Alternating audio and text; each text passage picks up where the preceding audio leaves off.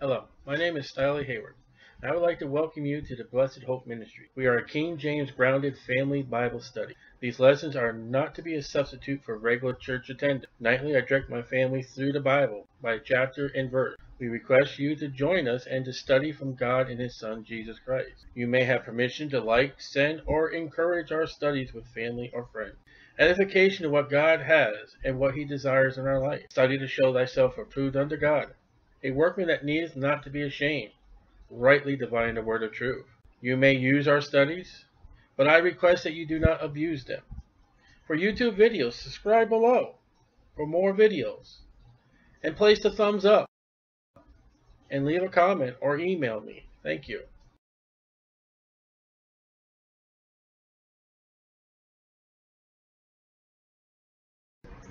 Exodus 35. And Moses gathered all the congregation of the children of Israel together, and said unto them, These are the words which the Lord has commanded. Now, let's get to the point here. Let's see what the Bible says. He gathers all the children of Israel together, and he speaks. No one else is speaking. Got to be loud. And said unto them, These are the words which the Lord has commanded. They're God's words. That ye should do them. Now look at the should. We're under the law, and Moses says, you're not obligated to do it. You should do it. But if you don't, we know the consequences. You'll die and go to hell. That's the same plan of salvation that we have today in the church age. You must be born again. And yet, it's an option. It's the free will. In the law and in under grace. Must be born again. Listen, you want to do it God's way, you want to get to heaven, you must be born again. Believe on the Lord Jesus Christ and thou shalt be saved. Now, you got the choice. You can do that or you don't have to do that. As far as what I'm setting before you now, it's written down now. It's no more oral. And what I'm going to quote to you in Exodus and Leviticus, you don't have to do it. Now, what we're going to talk about in this chapter is giving, offering to build a tabernacle. You got it? You want to give it? Glory to God. 6 days shall work be done. They blew this one. But on the 7th, there shall be to you a holy day.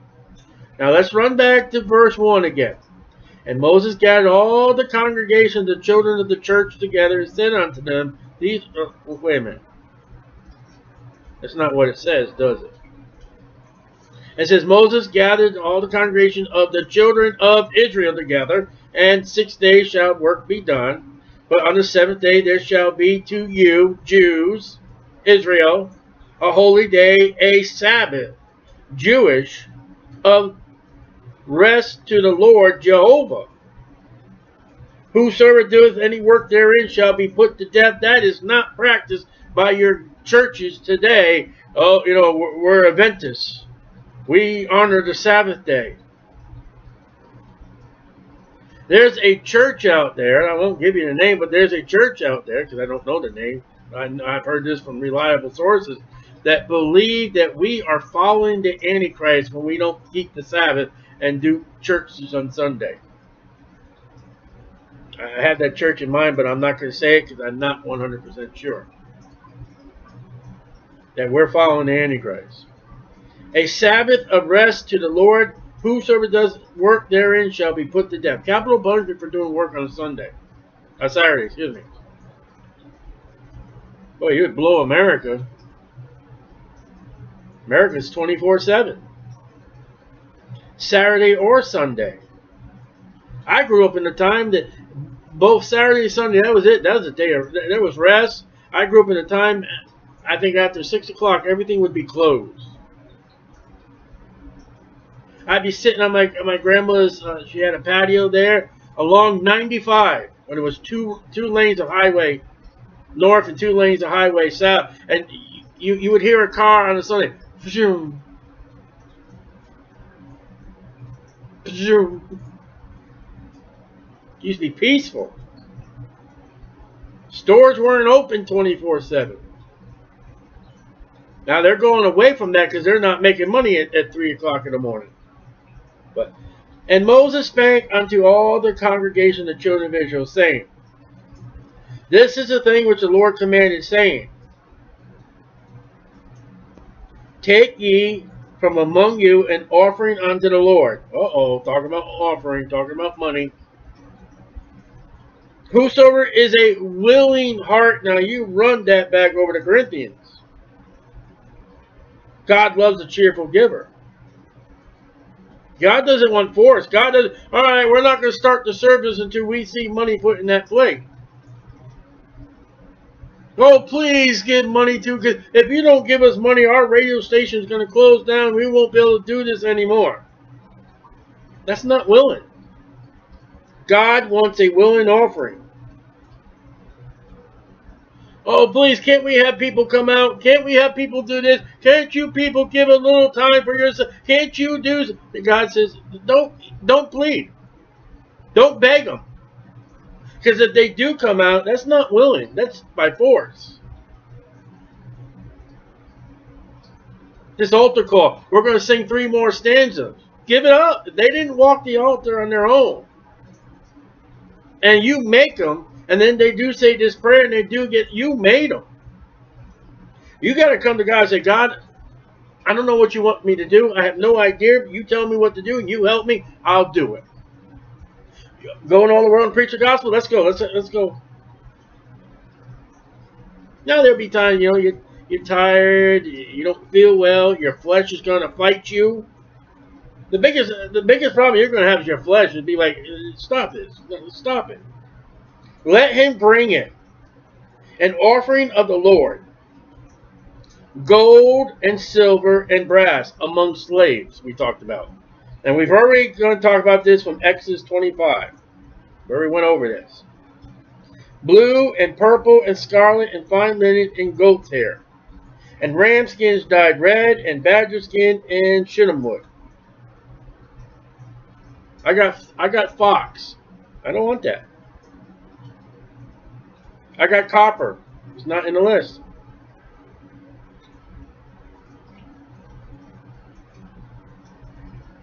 And oil for the light, and spices, and for anointing oil, and for the sweet incense, and ox stones, and stones to be set in the ephod, and for the breastplate.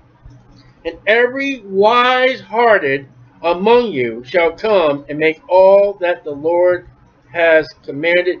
God's going to lay on their hearts. We got to get this done. The Holy Spirit is going to speak and say, listen. And then you have the option. You can say yes, or you can say no. And if you do yes, wise, wisdom. The tabernacle. Oh boy, already get in trouble. His tent. You realize that word his, that male article, is making people all upset all over the world. Because you can't distinguish between a male and a female. Anybody has the right to use any restroom, whatever sex they believe they are, even though they can't tell what sex they are. And God nails it down, and if it hasn't been changed, it will be changed in new modern Bibles. They will remove that his. There are Bibles out there that will make God a neuter. He's neither male or he's neither female. They're out there. And his covering, his thatches, his boards, his bars, his pillars, and his sockets. All right, that's all the tabernacle items. The ark and the staves thereof carries the ark, and with the mercy seat and the veil, the covering. Now that's that veil that Jesus rent. Notice how it is put as an article that belongs to the ark in the mercy seat. Now, why is that? When Jesus ripped that veil, I go right in and say, "Hey, Lord, how you doing? I got a prayer request. I want to thank you. Lord, can you bless these ministries? Lord, can you help this person?" Bible says, I believe it's Hebrews, I am seated in heavenly places. Wait a minute. There's no chairs in this place. Isn't it amazing Eli found a place to sit in the tabernacle and you don't find no chairs, but God's seat? And Jesus speaks to the Pharisees and all that. He's speaking to the people of Israel, and he says something that's quite weird. Moses' seat. From Genesis to Numbers, Deuteronomy, even unto Joshua, who overtakes Moses in the work. You ever found a Moses seat? And there is no seat in this holy place of most holies. It's in one of the Gospels. He mentions to about Moses' seat. And when we say you are seated in heavenly place, that's not you go sit down. That is your position. It's a place that has your name on it. So the veil that Jesus rent here is tied right to the ark. The table and his staves and all his vessels. There's plates, spoons, and the showbread. So even when you're in transit, there is bread on that table. The candlestick also for the light. And his furniture. Furniture? The snuffers, the sniffers, is considered as furniture. And his lamps with the oil for the light. The incense altar. And his staves. And the anointing oil. And the sweet incense. Sweet to God. We're going to read about this over again too. So, the hanging for the door, the entering of the tabernacle, that's the outer veil. That's the veil that the children of Israel can see if they look in. The altar of burnt offering, that's the brazen offering. His brazen gate, great. His staves and all his vessels. The laver and his foot. So the laver is a two-piece. The hangings of the court, that's outside the tabernacle. His pillars, all the pillars that hold it up. Their sockets. And the hangings of the door of the court, that's the outside. That's where the children of Israel come up to. Now, if you ever put a tent together, you know those little poles. There they are. The pins for the tabernacle and the pins of the court and their cords. And the cloths for service to do service in the holy place, the holy garments for Aaron the priest, and the garments of his sons to minister in the priest's office. And all the congregation of the children of Israel departed from the presence of Moses. Goodbye. It almost looks like, where did they go? You know, it's rose red. And they came. Everyone whose heart stirred them up, their conscience. And notice it says heart, not head. Salvation and service of God is always heart. And everyone who's his spirit. Now that's not the Holy Spirit. That's a spirit inside you, of them. Now watch the word that shows up in Corinthians. Made willing.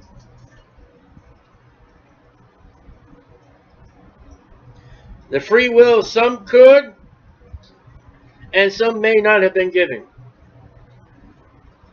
I guarantee not all Israel gave. And they brought the Lord's offering to the work of the tabernacle of the congregation, and all his service, and for the holy garments. So, let's look at 2 Corinthians 9:7 now. And let's see what it said. 2 Corinthians 9:7. Let's see what Paul says. That you saw in the law.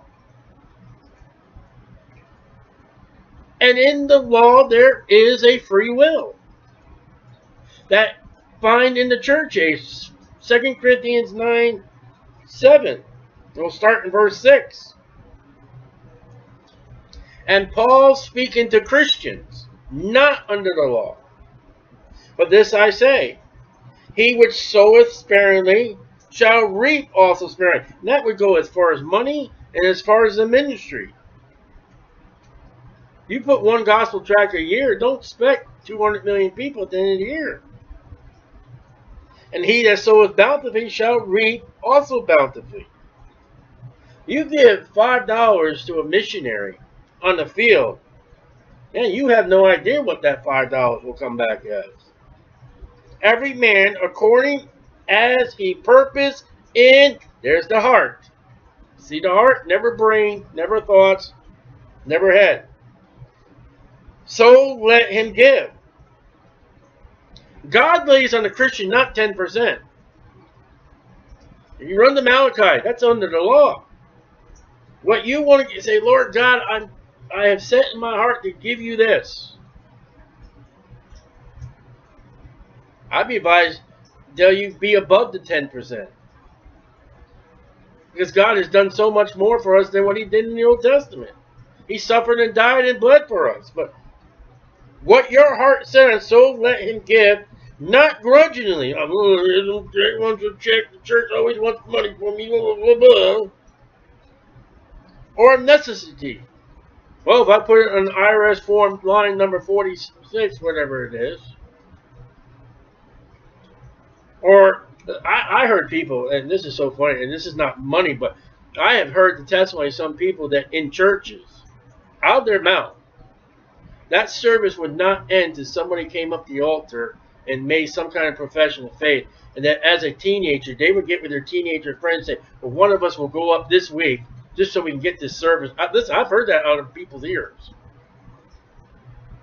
And they knew with their heart that they weren't doing right, but just to end the service, because that guy would not send anybody home until somebody came to the altar that evening or morning or whatever the service was. That's foolish. I have heard people say to me that they've been in churches where they had the dollar dance and the $10 dance and the $20 dance, and they get all the way up to $100, just so that one guy can say, oh, I outgave everybody in the church. Oh, please give me money. Oh, please give you spend some time to come out with us so we can do this. Oh, please, there hasn't been many people doing it. We're running funds and we're not getting enough. That's necessary. As someone leaning to necessary, and God says, I don't want it. For God loveth a cheerful giver. When you have a man who comes to your church, he's a missionary, and your heart falls for him, and you reach in your pocket, and you don't even count what's going in your hand. You reach in your pocket, you grab the money, and you put it in the plate, and you say, Lord God, may that guy use it. That's cheerful.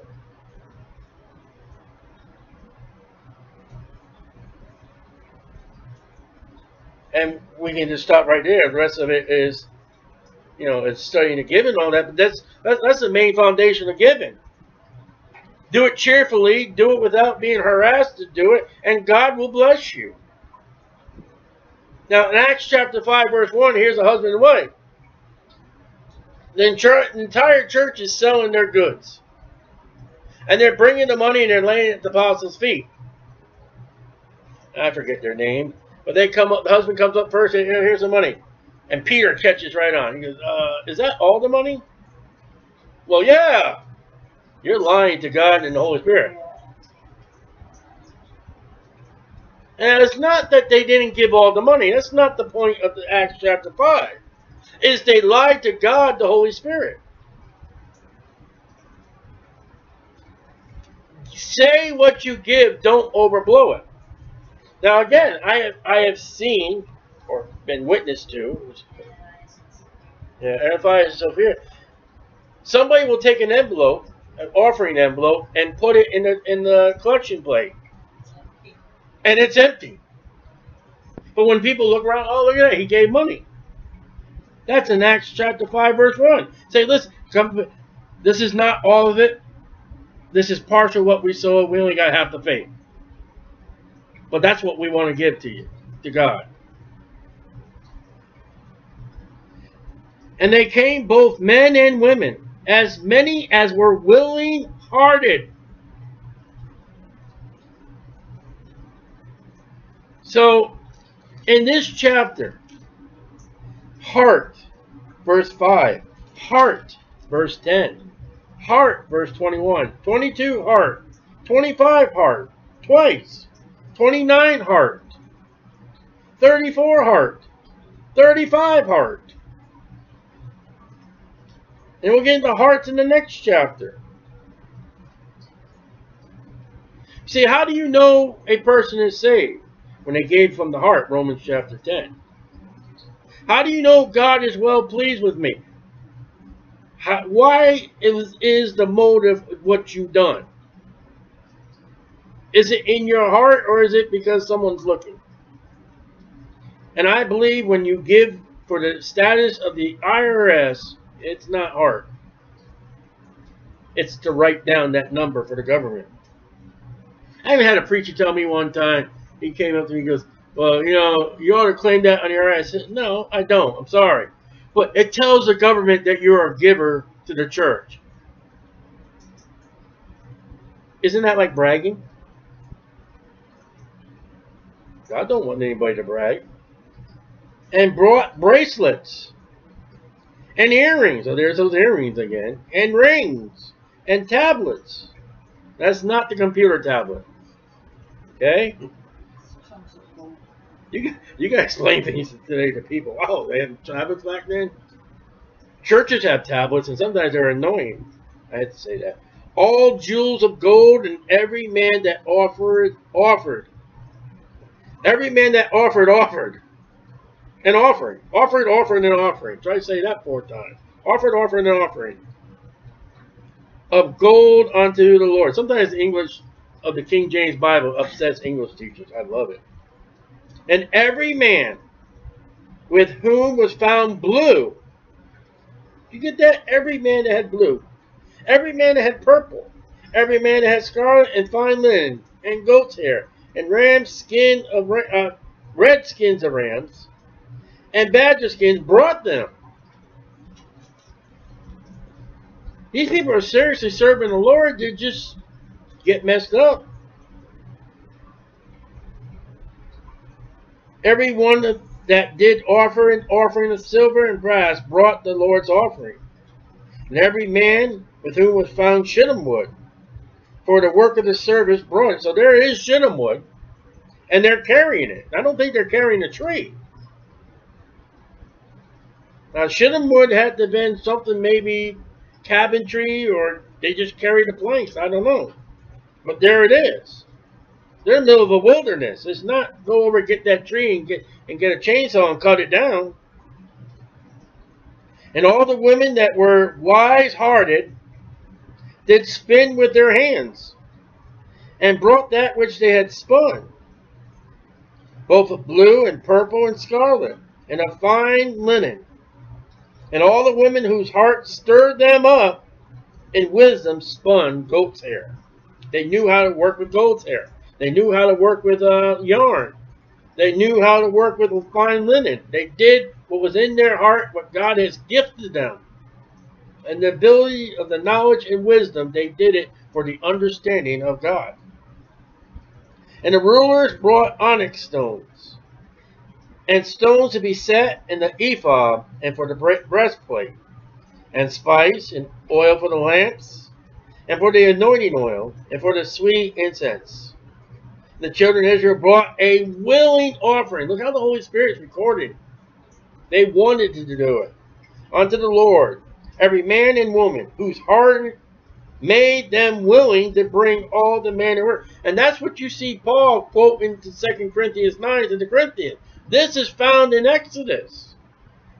Now, I don't know if he's speaking about and thinking about Exodus. Remember, Paul was well versed in the Old Testament. He knew his Old Testament. And he may, I don't know, he may have Exodus 35 in mind when he's quoting like that. As these Jews are giving to God, they're giving it, we want to give it. And you'll see in a later chapter how willing it happens. The children of Israel brought a willing offering unto the Lord, every man and woman whose heart made them willing to bring all manner of work, when the Lord had commanded to be made by the hand of Moses. And Moses said to the children of Israel, see, the Lord has called by name Bezalel. I know every time I read that name, it's probably pronounced a different way, but Lord forgive me, for the son of Uriah. There's some Christians in there who read what we read. The son of Hur, of the tribe of Judah. All right, that's where the Lord Jesus Christ comes from.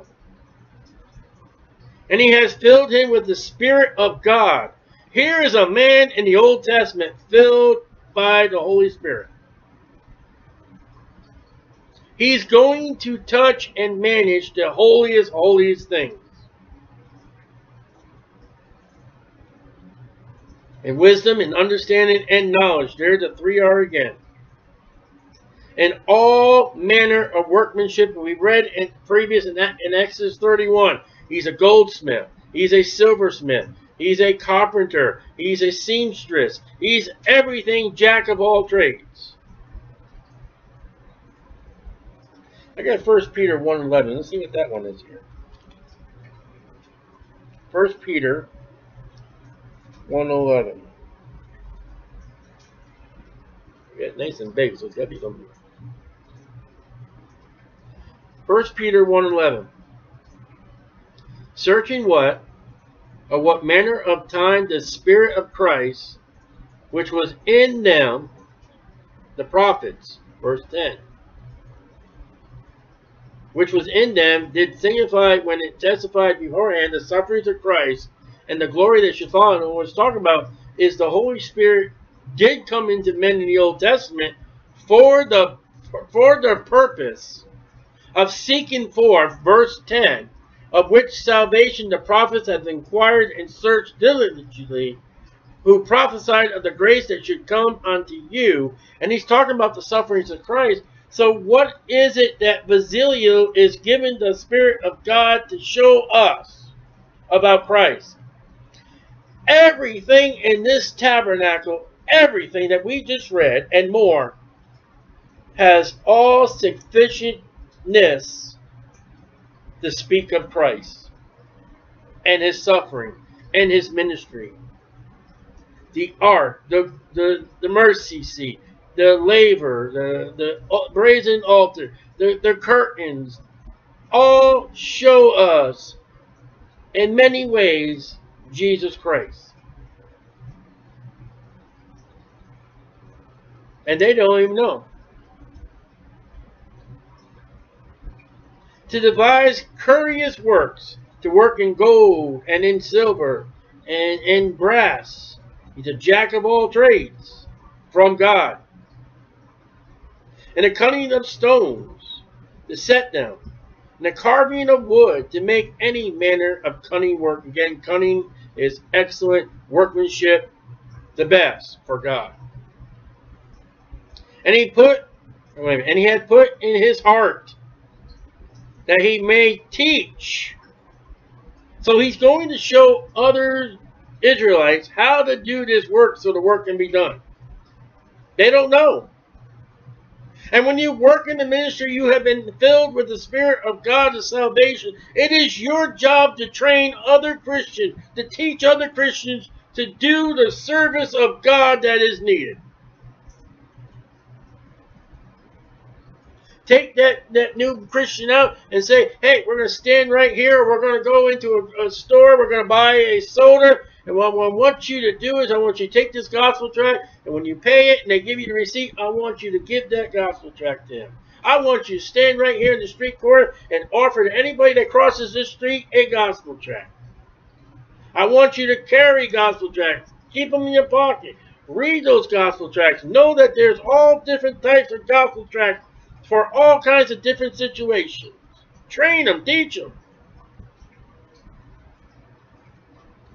Say, listen, here's a good memory verse you should learn. Let me know next week if you learned it. Teach them. They're not going to learn on their own. Both he and Aholiab, the son of Shemesh, forgive me if I get wrong, of the tribe of Dan. We talked about this before. We've got the tribe where Jesus Christ comes out of, and we got the tribe that looks like the Antichrist is associated with. That's interesting. What? I don't know. But them hath he, God, filled with the wisdom of the heart, to work all manner of work, and engraver, and of the cunning workman, of the embroiderer, hand. Not done by machine. We can go to the mall and watch a guy do it by machine. That's interesting. That's wonderful to watch.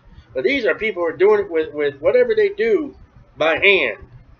In blue, and in purple, and in scarlet, and fine linen, and all the weaver. That's the first time that word comes up when we talk about the tabernacle. There's weaver. I believe that's the first time that word shows up in the Bible. Weaver. What's a weaver have to do with? He has to do with the work of God. You ever go to any of these places where they show you old homes, how they did things way back when? Where they're very interesting. There's one in Sturbridge Village, Massachusetts. There's one in Mystic, Connecticut. And if you come across somebody who's pretending to be a weaver, say, hey, where was the first weaver in the Bible? What did he make? He helped make the tabernacle. What's the tabernacle? That's where God's going to abode for the children of Israel. Even of them that do any work, and of those that devise cunning work, the greatest work. And God, listen, God ain't going to name them all by one, but he acknowledges in the chapter all these people. And they will be acknowledged when it comes to their time of judgment. If they go into heaven, the new earth, at that time they will receive what they've done, whatever they've done here. They'll be acknowledged then. There's plenty of people in the New Testament that have done things for Paul, for Peter, for the church, and they're not named. Some are, some aren't. I support missionaries. There are people in Poland today that we support as a missionary. And I'm not bragging, it's to say they have no idea who my name is and what I am, where I am, or anything about my family. Oh, but when they get the glory and they find out at the judgment seat of Christ that missionaries I support, then it'll be, well, hey, that's one of the guys that helped us. Keep serving the Lord and let him take care of you.